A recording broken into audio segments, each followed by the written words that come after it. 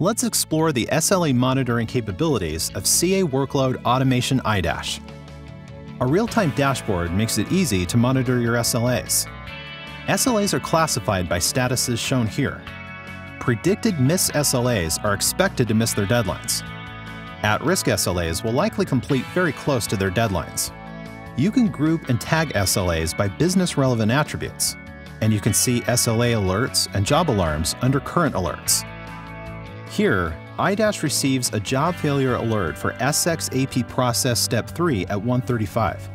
iDash analyzes the job failure's effect and determines if it's in the critical path of an SLA. The impacted SLA and related tag are marked with a red line. Drill down from the dashboard to troubleshoot. SXAP extra step has a deadline of 1:55 p.m. and is predicted to finish by 1:56. The flow view shows the critical path and the job causing the delay. You can also view the entire SLA job flow. Time view shows order of execution of jobs in your SLA flow. SXAP receive file job ran longer than its average, but completed successfully.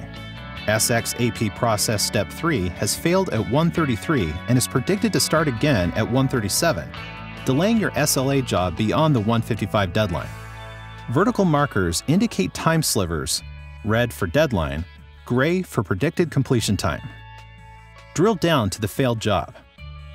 You'll see current status, the last run, and the predicted run for this SLA, as well as other SLAs potentially impacted by this job. At this point, you can take corrective action to continue the SLA job flow. The remedial actions worked. The SLA is back on time. You were alerted 20 minutes in advance and were able to get the flow back on track with 6 minutes to spare. Be sure to view additional videos on how to set up SLAs and generate reports with iDash.